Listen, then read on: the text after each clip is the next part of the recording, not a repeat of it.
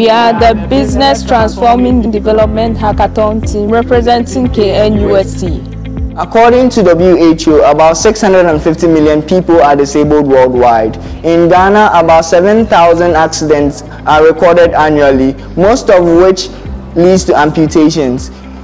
People suffering from diabetes also suffer a high risk of being amputated in their life. Because prosthetics are expensive, people from low-income communities and countries may not be able to afford it. So, our project promotes the recycling of plastic and other waste materials to provide affordable and reliable prosthetics to disabled people in low-income communities. The materials for our project include sessile fiber, POP, fine sawdust, bamboo, silicone gel, medical plastic waste, and foam.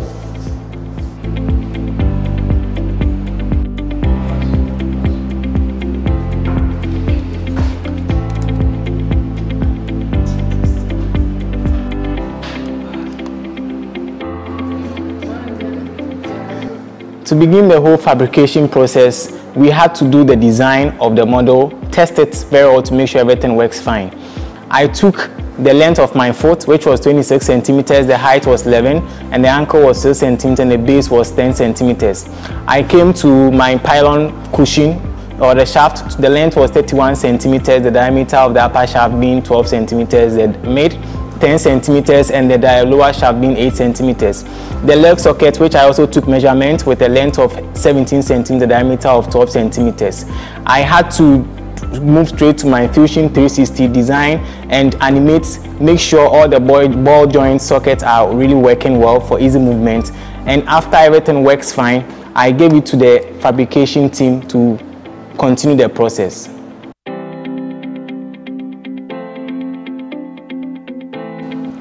This is how our product is being fabricated. A live mold was formed using a sessile fiber and a POP. The cast was also formed using a sawdust and a silicone as a binder. A bamboo was also used as a substitute for the bone, and then the outer layer is being covered with a porone foam functioning as the muscles. So this is how we assemble our lower limb locally made prosthetic.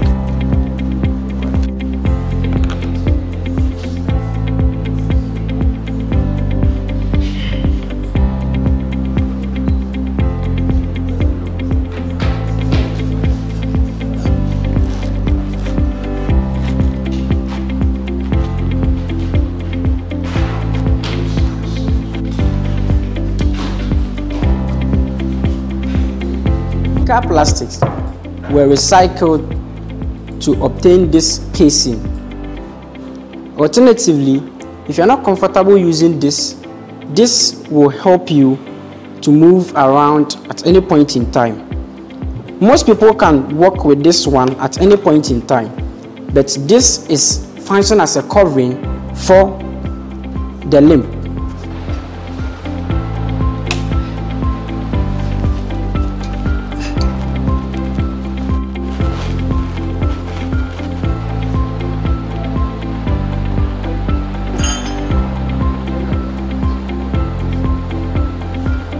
This is our impact testing machine, which was used to test the recycled plastic, that is HDPE. As demonstrated, our material was placed in the machine and then the experiment was conducted. Our material had a size of 10 by 10 millimeters. And after conducting the experiment, you obtained a value of 4.2 joules, which was used to calculate for the impact resistance of our material.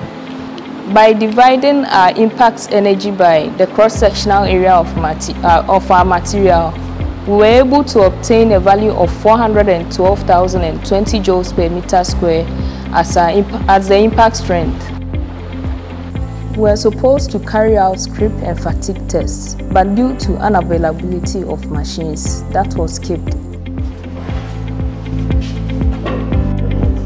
Imported transtable prosthetic cost $6,000 in Ghana.